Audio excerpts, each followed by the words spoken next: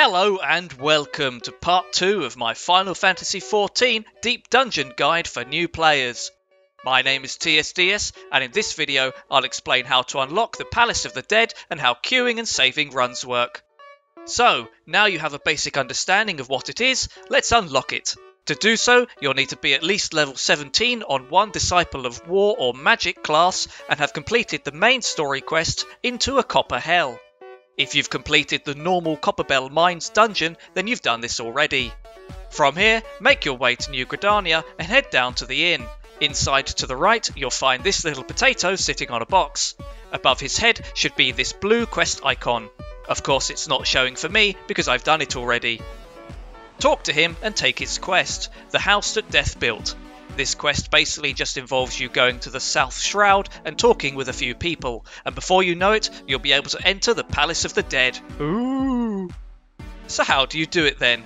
Well, head to Quarry Mill in the South Shroud and look for the large crowd of people.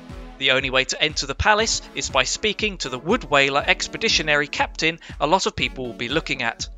Talking to him will allow you to see your current gear levels and let you select one of 5 commands. Selecting Enter the Palace of the Dead will open up the save slot window. As mentioned previously, the game allows you to save 2 trips into the palace.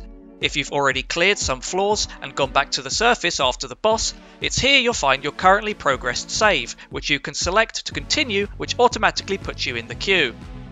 Selecting an empty slot progresses to the next stage, where you can choose between going in with a fixed party or a matched one. A fixed party means the only people going in will be the people in your group right now. This also allows you to go in solo, but soloing is a whole other kettle of fish. A fixed party has its own type of save file and can only be continued when your group is back together. On the other hand, selecting a matched party will put you and anyone else in your current party with some random people so that your total group number is 4. If you want to go in with a friend but want a full group, party up and select this option. Just ensure your friend has an empty save slot ready or hasn't deleted their own save of your earlier run if you're continuing. At the start, you'll only be able to enter from floor 1, but once you've cleared the 50th floor, you'll permanently be given the option to enter from the 51st floor as well. This brings us on to the second command in the list, and resetting your progress.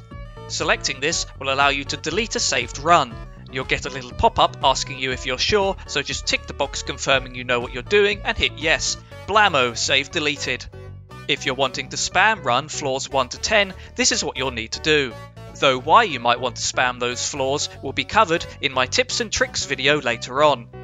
Deleting saves isn't really that big of a deal because it only deletes the floor progress you've made and the pomoders you've collected. The upgrades to your weapon and armour, along with any treasures you've found, are for keeps.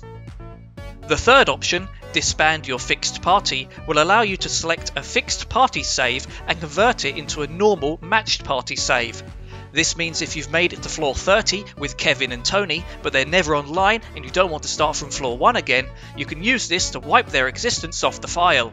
This will allow you to continue the file with the matchmaking system filling the empty slots. This irreversibly changes this specific file, but as a new player, it's very unlikely you'll be doing fixed parties anyway. The fourth command, View Your Scores, does what you might expect. Scores are only obtained when using a fixed party and are just for bragging rights. They're determined by a number of factors such as how deep you got and how many enemies you slew. And now we reach the final option, Learn about the Palace of the Dead. This will let you read up on how various things work, but you're here watching this video so you probably won't need this one. And that brings us to the end of part 2. In part 3, I'll explain what to actually do when you're inside. Thank you for watching.